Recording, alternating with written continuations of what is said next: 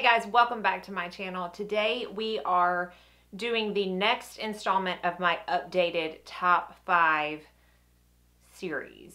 So if you are new, because I know a lot of y'all are, I started a top 5 series probably about a year ago, and every month I would do my top 5 products within a certain category of makeup. And the first one was foundation, and I just redid my updated version of that last month. So this month I went back and checked to see what the second installment of that series was last year, and it was top 5 blushes. So that's what we're here to do today. We are going to talk about my top 5 blushes. Now, just like I did in the foundation updated video, I will tell you really quickly what my top 5 blushes were originally, and I will also link it up here in a card if you want to go back and watch that video. I did upload it on January 16th of this year, so it has been almost a year. So the blushes that I mentioned were Becca Luminous blushes, Sephora Baked Blush Duo, Charlotte Tilbury Swish and Pop Blushers, NARS Madly, and Hourglass Mood Exposure. Now, the way I did that video was I really kind of talked about brands that I liked the blushes in. So I told you the brand that I liked, and I told you and showed you all of the blushes that I had within that brand. This time, I'm going to do specific blushes. I'm not going to talk about the whole brand. I'm just going to tell you what I would pick if somebody said you have 5 minutes to get everything that you want to keep out of your makeup stash, and you can only pick 5 things from each one or each category. What 5 blushes are you going to pick? Okay, so I'm only going to show you 5 single blushes. I know I have forgotten to do this in a couple of the other favorites, but I will start out by telling you how many blushes I do own, which will give you an indication of how hard or easy it may have been for me to narrow down to my top 5. So I have 40 individual blushes and 5 blush palettes. Now, mind you, this is not including what I carry in my kit. This is all from my personal stash. So I have narrowed down the 40 individual and 5 palettes to my top 5. As always, I'm going to go in no particular order. However, I am going to save my very, very favorite to the end. So let's start out. There's only 2 blushes in here that are repeats from my original video. So I'm going to go ahead and start out with one of those and let you know that this has not changed. Again, I feel like I always have to do this disclaimer, but just because I'm not mentioning the same ones that I mentioned last time I did this video does not mean that I don't still love those blushes. I 150% still love them. It's just, at the moment, this is what I would pick. So this one is NARS Madly. Again, if you watched that video, if you didn't, this is the blush that you're going to pick up in store and be like, what is that? Like, it doesn't look good. It doesn't swatch good. It's just meh. Like, meh. It reminds me of that emoji movie that we just saw with our kids, where he's like the meh emoji. That kind of, it reminds me of that. Like, it's just like a, it's all right. Even when you swatch it on your hand, it's just all right. Like, you probably won't even be able to see that from where I'm sitting to where you're watching. It's just okay.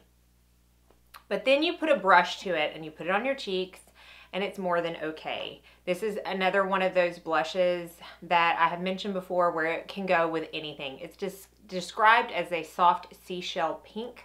I don't find that it's pink per se. I find it's more peach than anything, but really it's just a nice nude blush. It's very, very versatile, and it can go with absolutely anything. It is matte. It has, if you go look at it like a distinct angle, you might see a little bit of sparkle in it, but it's pretty matte. I mean, it's matte. It doesn't come off anything but matte on the cheeks. So NARS Madly is still an absolute favorite go-to of mine. It's great for travel because I like the size of those blushes, and because I can take that one blush and know that it's going to go with whatever eye look, whatever lip color, whatever I'm going to wear when I'm traveling, it will go with it. My next one is probably, no, it's not the most expensive one. It's the second most expensive one, and it is by Chanel. Now, I have only purchased 2 Chanel blushes, but this is the first one that I got, and it's still my favorite.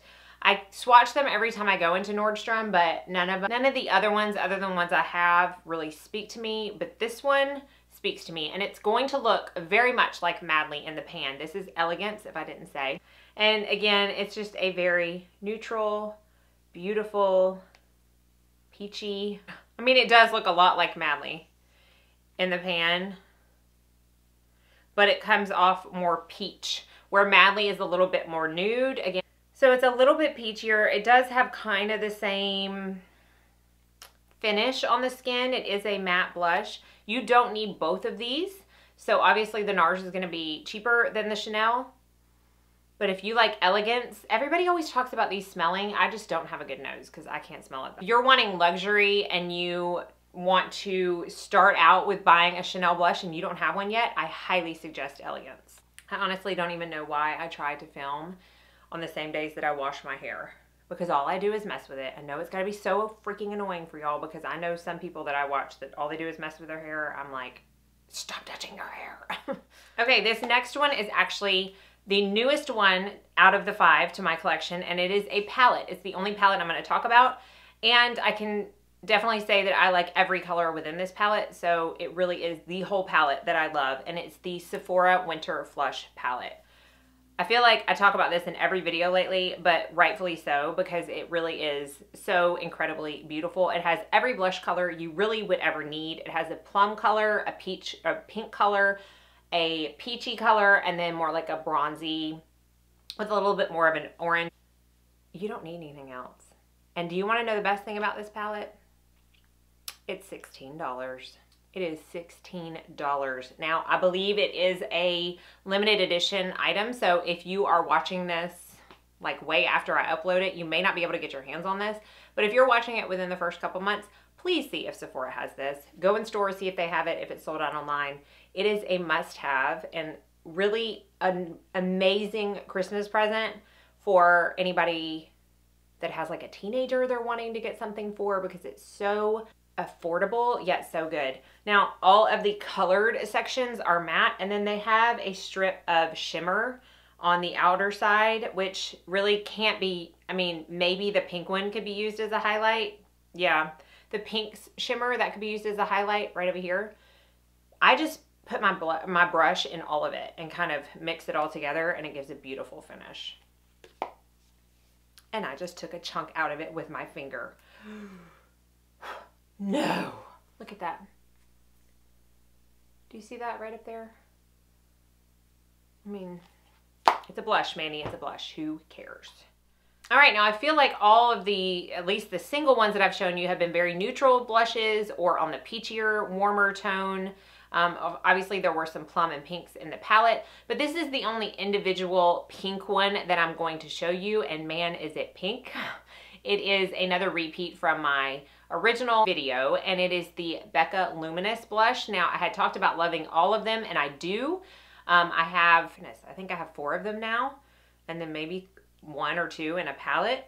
But if I was going to pick a color from within the ones that I have to keep, it would be this one, and it's Camellia. It's a gorgeous, I believe it's described as like a ballet pink.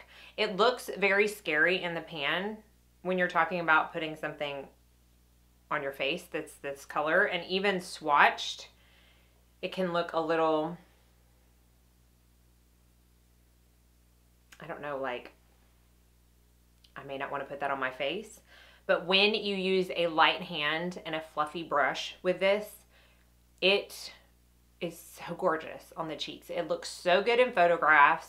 It looks really good with a highlight, but it also looks really good without one. It's so luminous that you don't need one, but it's not so luminous, I don't feel, that it's going to really accentuate like pores or fine lines, because you really do need to use the smallest amount because of how pigmented these are, and because you're not going to be caking it on to get the finished color and look that you want. I really don't think you're going to have an issue with it accentuating anything. I have used, I love the color Tiger Lily. I use that a lot on my Mother's the Bride because it is such a vibrant color, and as we age, we need a little bit more color in our face because we lose so much of our natural color. And I just think it never exaggerates anything that doesn't want to be exaggerated, and they're just. And finally, we're going to talk about my very favorite blush. And of course, because I seem to be extra sometimes when it comes to makeup, it's gonna be the most expensive one that I'm talking about. It is the one I have on my cheeks today, and it is the Tom Ford Inhibition Blush. I've talked about this a lot since I have purchased it a few months ago, and with good reason. Again, it looks a lot like Madly and Elegance, but I do find this one to be different enough to warrant having this and one of the others. I don't know why. I can't tell you why. That's what I personally feel. And it's a matte blush. Again, very, very neutral. Will go with anything. It's buildable. It doesn't give you too much pigment when you first apply it, but if you want to put more, you can.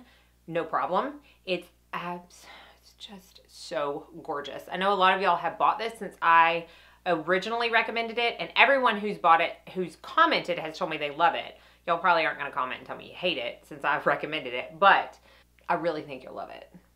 Regardless, I think you'll love it. I know the VIB sale is done now, but I also know that people are going to be getting gift cards for Christmas, and this is something that I would 100,000% suggest using your gift card on, either at Sephora or Nordstrom. You will not be disappointed. It is gorgeous. And the packaging. Can we just talk about the packaging? Again, I'm not huge on packaging, but it is so nice and looks just kind of pops right in. It does show fingerprints, but really, what doesn't? People show stuff all the time and they're like, oh, it shows fingerprints. I've said it before too. I don't have a single makeup product that does not show my fingerprints. I mean, that's just the way of the world. I don't get it. I'm going to stop myself because I felt like I might be starting to go on a rant, and I don't want to do that. So that covers my top 5 blushes. Hopefully this helped y'all, gave you some ideas, reinforced your favorite. If it's in my favorites and you're like, yes, you know what, you're right. Or I have that in my drawer. I haven't used it in a while. Maybe I should get it out and try it again. Whatever the reason, I hope you enjoyed it. Be sure and subscribe if you haven't already so you don't miss out on any future videos. As always, thank you so much for watching, and I hope you have a very blessed day.